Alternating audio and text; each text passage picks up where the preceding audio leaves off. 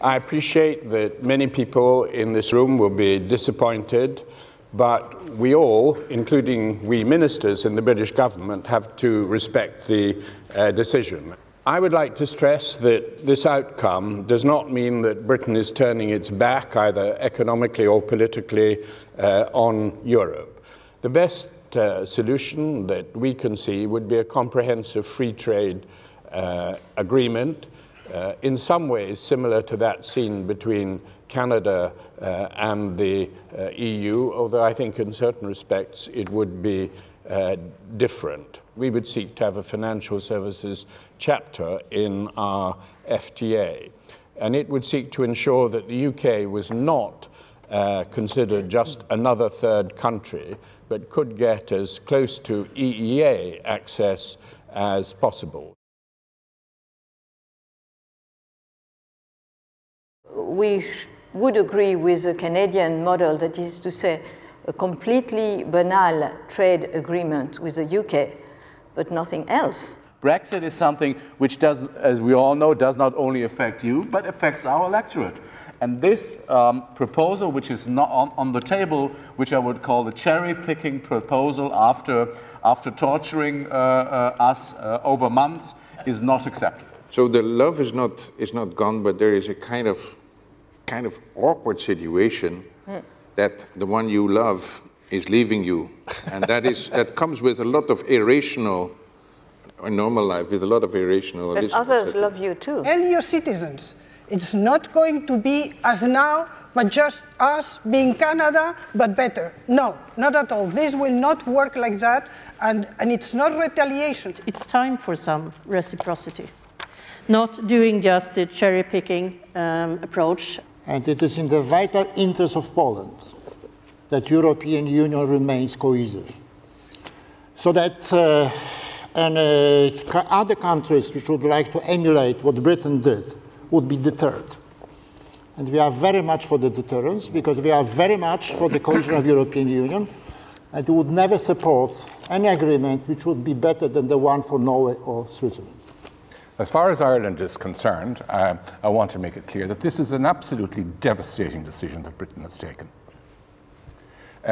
We regard it as an unfriendly act. Yeah. How can you expect that after you're leaving, the European economy would still be about the biggest in the world, that economy would accept that its financial center is outside its borders? How can you really expect somebody to accept that? You are obliging us, all the European Union, to spend money, energies, a big investment in trying to arrange, and that will take years and years, the consequences of divorce. Well, Europe would never agree to passporting, open passporting for British financial institutions, unless you would also agree, at least to a certain degree, on the supervisory powers of the European Central Bank.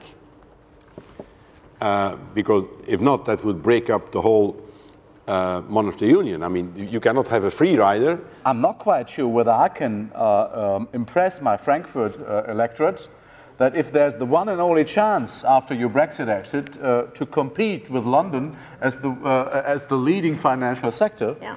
Would you ask me to make an arrangement with the UK government now, very soon, that gives you a free entry card to the European financial market, which would be seen as a competitive disadvantage from the status quo we are aiming at?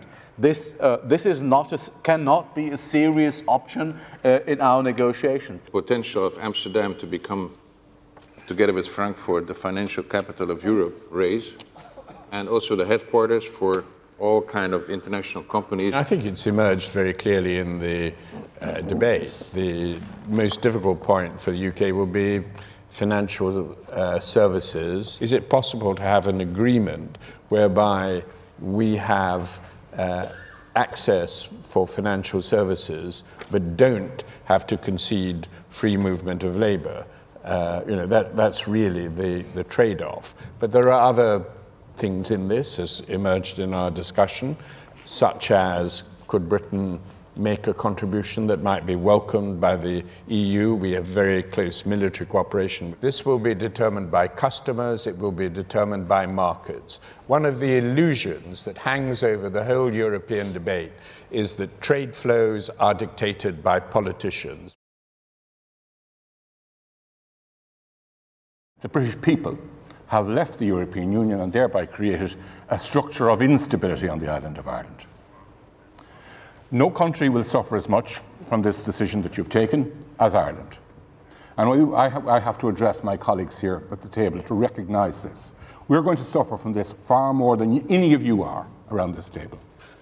We had the Irish example, that we think even more to help the Irish to get through this stuff. Yeah. Before we negotiate a free entry card for London financial services to the European Union, is a shift of focus. It has nothing to do with retaliation, but with the fact that they are in and you want to get out. In the event of a Brexit, defense is an area where we, the new European Union would need to cooperate. I think maybe the easiest topic to solve will be the foreign and security one. With regard to foreign policies, there is no problem because it's based mainly on cooperation. For instance, the Touquet Treaty is a treaty, so it's not integrated in the Union. So I don't see any issue with regard to fight against terrorism, for instance. Really see the positive part of leaving Europe or European Union. We've seen this morning and this afternoon we will find good solutions on a better Europe together with Britain. We will find a solution on post-Brexit.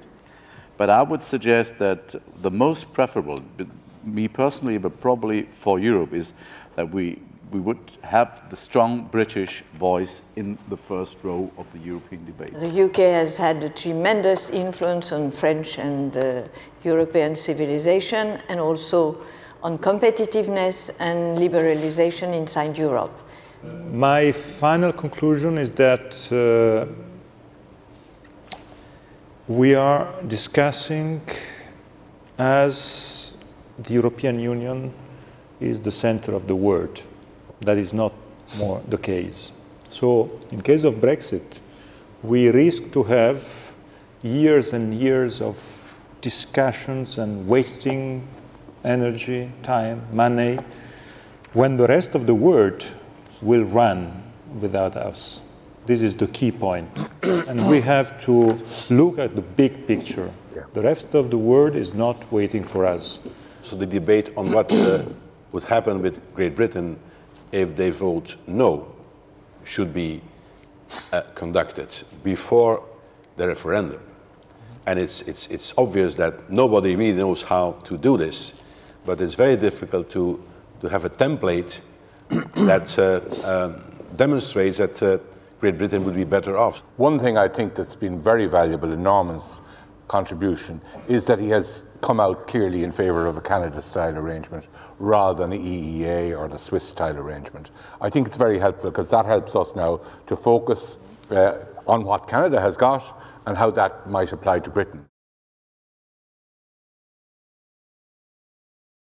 This, of course, is an issue that won't be determined by the politicians, it will be determined by the people of this country.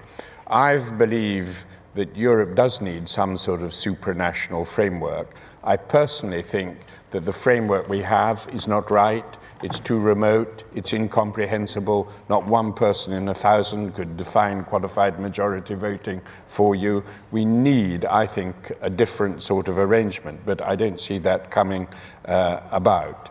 I don't believe that getting out will be disastrous for Britain. We had a number of people saying they respected our decision, but the moment after they'd taken a breath and said they respected our decision, there seemed to be a certain underhand, seething not very well concealed dislike of the decision that had been made.